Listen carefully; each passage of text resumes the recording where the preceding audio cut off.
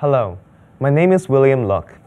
For Hong Kong, increasing temperatures and rising sea levels mean more than inconveniences or just higher electricity bills for air conditioning. With temperatures projected to increase by more than 6 degrees Celsius over the century and mean sea level predicted to increase by more than 1 meter, both according to the Hong Kong Observatory, climate change means heavy casualties, disease, and infrastructural damage.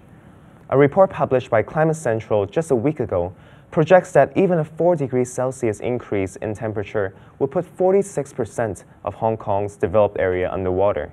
46%. It means that there is a real need for the government to take action and support Hong Kong communities to adapt and respond to climate change.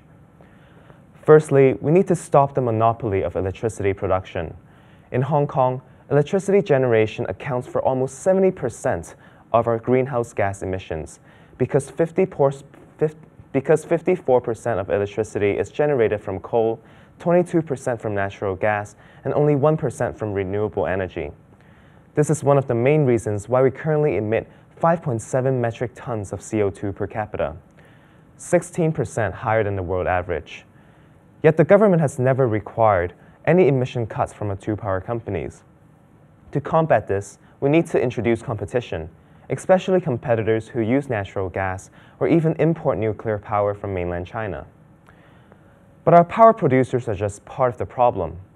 Half of our pollution comes out of nearby factories in mainland China.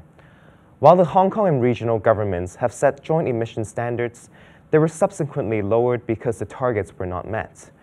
The government needs to realize that the walk is more important than the talk. We can also leverage our position as an international financial center to promote green financing. Green bonds is an uplifting example of how finance and environmental protection can go hand in hand, as the funds raised from green bonds are used solely for environmental projects. Through providing associated tax breaks for green finance, the government can incentivize the financial community to invest in projects with environmental and/or climate benefits. And only when the Hong Kong government can take on such a leading role can the rest of us, from business, civil society, the research community, and day-to-day citizens, also rise to the challenge.